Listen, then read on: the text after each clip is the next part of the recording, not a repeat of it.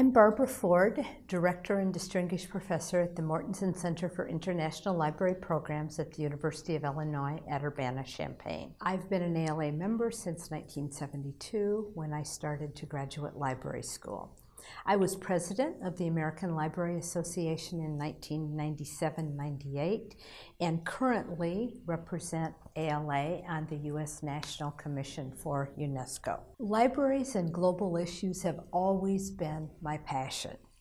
I've tried to bring that interest and perspective to all of my work in libraries and in the association.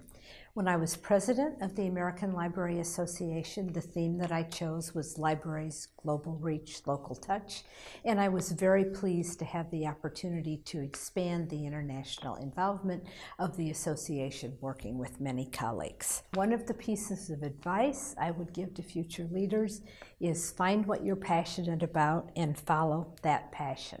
Take advantage of opportunities both on the local, national, and international level to meet other leaders, introduce yourself to them, talk to them, learn from them.